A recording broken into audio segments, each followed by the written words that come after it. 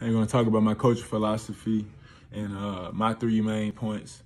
And I interpreted my 3 points from playing from the coach that I played for in the past, and also watching coaches that had very success on a very high level and seeing how they go about their philosophy.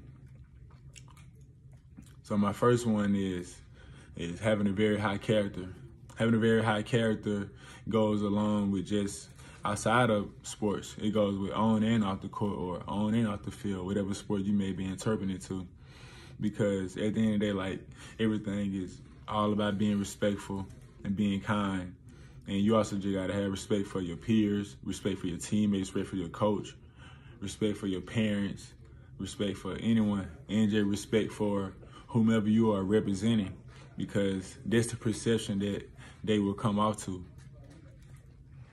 And then just having a high character also goes along with just how well do you handle adversity. Because all throughout life, outside of sports, all throughout life, there's going to be adversity. Everything is not going to be good. Everything is not going to be sweet. You're going to have time, you're going to be low. So how are you going to bounce back from that? Because everything ain't going to always last long. Everything bad won't last long, I'm sorry. And then my second point is winning. I feel like winning is a big thing. I would interpret it, but not so much to where I will like emphasize or prioritize winning to the point where I don't make my players better as a man or woman.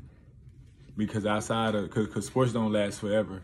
So I want to carry over qualities that will carry over to in-life situations also.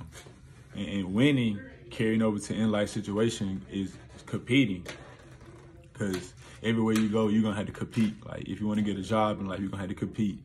If you want a wife or a husband, you're going to have to compete for that. Everything is not just going to come to you. So it's all about just competing and going out and just giving your best.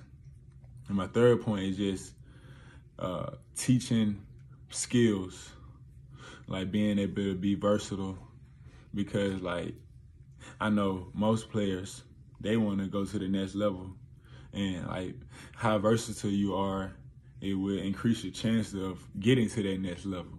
So I just will incorporate on a daily basis of making sure all my players are able to do everything: dribble, pass, shoot, or whatever the sport may be, or this particular skill provides, that I'd be willing to work with them every day on that level.